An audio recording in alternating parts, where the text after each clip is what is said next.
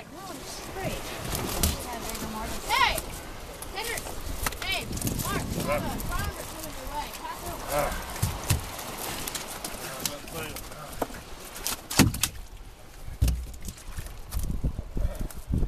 Man, this guy just has his mouth open. Oh, this guy has a really cool.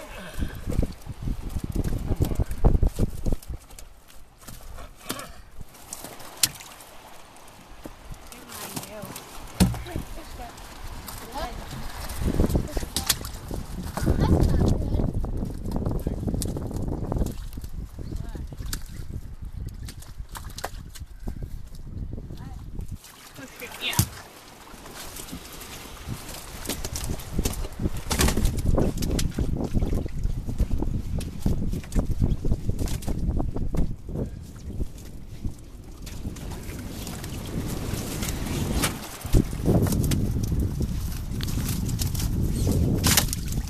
Grandpa just likes playing with. And that's always a lot lighter and a lot easier to pull in when you've got a fish. It's very, very hard and heavy when there's nothing. It's not really hard, but sometimes Depends on the it's size of the tide. Yeah, when the sun's shining, things always seem a lot nicer. Yes, we've been salmon fishing together, you know, 32 or 3 years. And she still pulls the net in now like she did when she was only 60. You must be joking. It's a 2-mile walk, a mile out roughly and a mile back.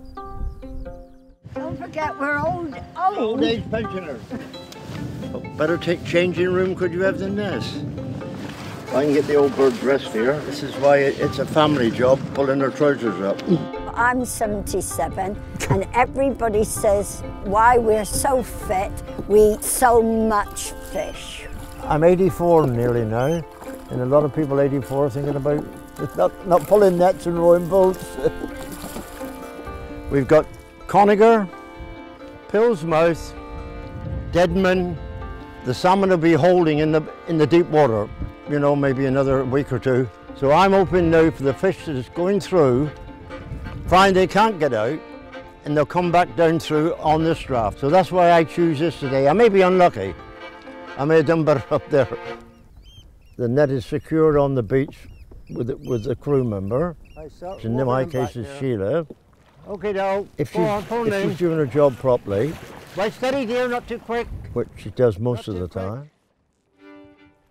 I was fishing conager many years ago, and the wind was blowing me towards the rocks. I was stuck fast, and in the minute you're stuck fast, the bottom of the boat goes down, and the water comes in over and sinks you see. I never had a knife to cut the net adrift. So all I had to do was just get an armful of net and throw it all out in a great heap and then make a bolt for the shore as fast as I could and leave it there till the tide come in. The funny thing about it, people would have said, oh, Steve Taylor, he got drowned shooting conager and he's done it 1,000,000 times, whatever was he thinking about? But it was so simple, just a split second and the wind, gone. The net itself is a seine net. The idea is to form a circle from the shore and come back into the same shore again, and then you both walk into the centre and you start pulling again, head, core and a foot rope until it gradually gets smaller and smaller and smaller until if there's anything in the net, it's there. What do you think, Taylor? Rubbish. Oh, thanks. Looks like a lovely mullet. No, it's a flatfish. Oh, it's a flatfish. Back for another day. I'm going to put all this back in again now. They can never understand in the village of Bronton why a farmer never makes any money and the salmon fishermen never catch any salmon. Years ago I caught 300, but that's a many, many tides ago that was. And in those days, my uncle and I fished in a boat. We never had enough money to buy a pair of chest waders, so we always fished in his mother's skirt. He wore his skirt in bare feet when it was frosty. Because fishing used to start the 1st of April 1st of April then, you see. Only 8 weeks now. Or just June and July.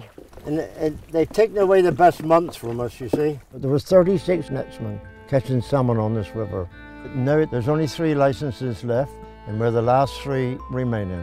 That's myself and my son, and the other one was a Mr. Cox in Appledore. If all three of us went on a bus trip and we were killed, there would be no more netting in the towing towage ever again. But last year they made an amendment that meant there'd always be one net on this river when we all die. I refuse the money just to have this way of life. See the mullets everywhere. I know. Just imagine that was fish. We won't be having salmon for supper tonight. There's some in here. Here's the salmon. Keep them coming. Here he is. Oh, lovely salmon. There's a lovely salmon. Come Look on, at like that. Hold on to him, dear. That's it. He be gone. Ah, you got a smile out of me. Nice heavy fish. When I leave this world, I'm going to be placed to rest at Henton Church, right in the sun, with a good view of the estuary. Well, then I can watch who's catching the fish. I can talk to the salmon and tell them to go around the net if it's opposition. Come on, Stephen. All right, dear, I'm coming. We didn't know he was there till we got in. Oh, you were asleep. Far too good for the working class. Handwork which is very nice to show you because it's very easy to do it and fun to see it. This is what every man who is working on a place like this has to know how to, and we are going to cut this rope. And now we're going to put it together again. But we have to, sometimes the rope has to go through a very narrow eye, and then it must not be thick after we prepare it. So we do it in a special way, which is a small handle. Weave it back together. Yeah. I don't know what you call it in America. We call this a splicer. A splice, yeah. Same thing. Same thing.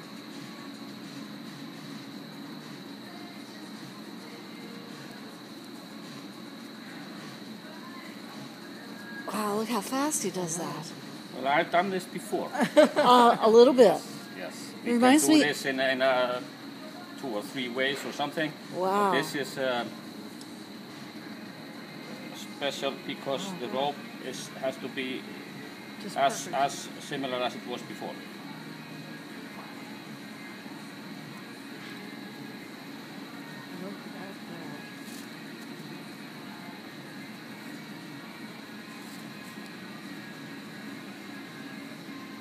This is not in the tourist books. So No. Seeing people working.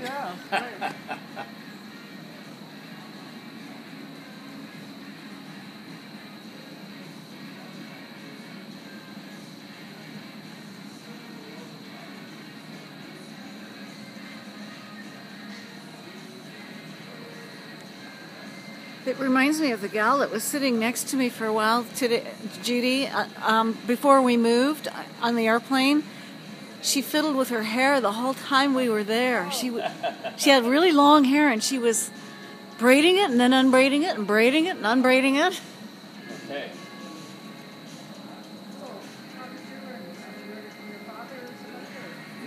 In the beginning, yes, but I have to go to school to learn this. Ah. To learn to have a license to make fishing nets. But I went to school for 3 years. But yes, when I finished the school, I didn't know anything. And when you started to work, then you started to learn. Yeah. But you have to go to have the license to allow to run a company for making fishing nets. Yes, with my brother. And well, we started a long time ago. So you can maybe hold this.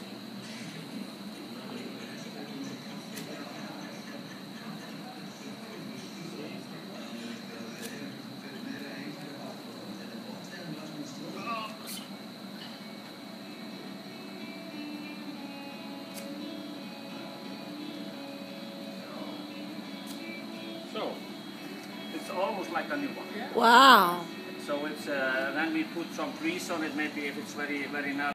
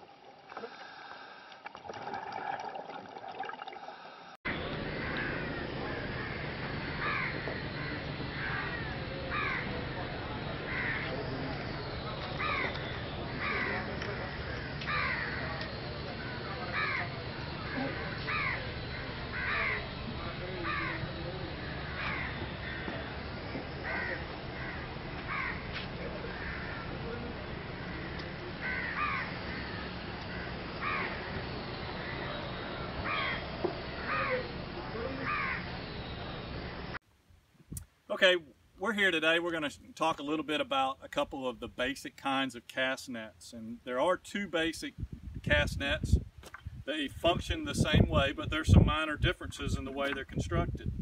This is a small bait net, but it's also a long braille net, which means it has long braille lines that are connected to the rope, go down through a bell, all the way down, and are connected then to the lead line, which is at the bottom.